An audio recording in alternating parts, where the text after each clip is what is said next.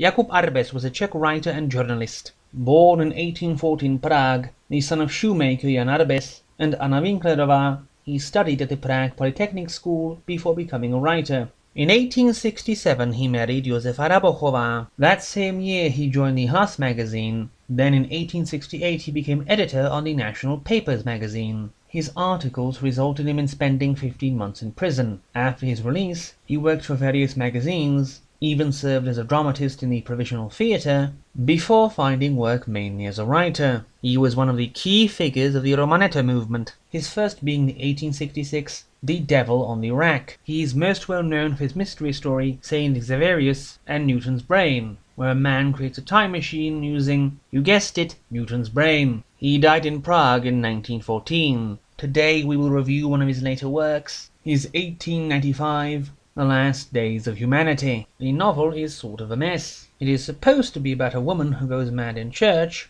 while listening to an apocalyptic sermon. However, to start off, the main character and narrator is Arbes's anonymous writer stand-in, and he does not know the woman and only has maybe one conversation with her. After witnessing her going mad in church and tearing her clothes off, the narrator takes a stroll through a certain palace garden and finds there a priest. The same priest who delivered the fiery sermon which drove the woman mad. They talk and find that the priest's younger brother was a friend to the narrator in years gone by. He is dead now, but the two still have a lengthy conversation about old times, though the man of God is much older. The narrator eventually asks about the woman and finds out the priest had already made inquiries about her at the psychiatric hospital. But this plot thread is shoved aside as Arbes relates his own personal memories of the Prague uprising of 1848, and then has the priest narrate his own life in great detail. The narrator then, based on information that other people provide, proceeds to create a fictional account of what he thinks the woman's life had been, which somehow seems entirely accurate, despite him never speaking to the woman again.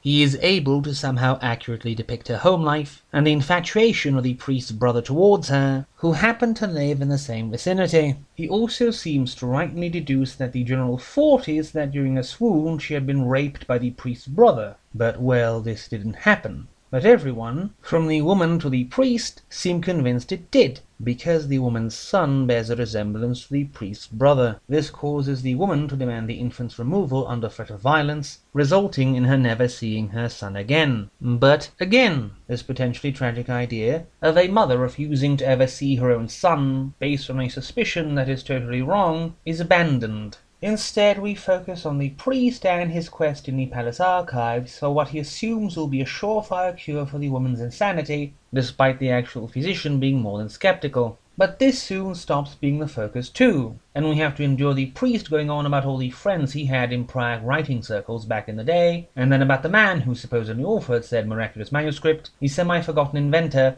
Georg Franz August Graf von Bukoy, whom the priest adores to an unhealthy degree. After several hundred pages, he finally finds the paper, but his attempt to cure the woman is an embarrassing failure. And then when she is cured by actual medicine, and not the cherished manuscript, we cut forward to the woman's funeral, and the narrator sees her son and husband behind the hearse, but of course never engages them, because we can't focus on the interesting characters who are actually tied to the tragedy at hand. Instead, Arbes has the nameless woman and the priest die, not giving them anything to do. The whole novel seems to always focus on the wrong thing, such as devoting about 15 pages to describing a hand. And finally, the manuscript itself is rather bizarre. Basically, Bukoy seems to have thought that a gradual increase of oxygen in the atmosphere would result in human lifespan growing shorter and shorter, until we would go extinct, but for some reason being happy and content as we all die, saying a future where a person would die as soon as he was born is somehow idyllic and utopian.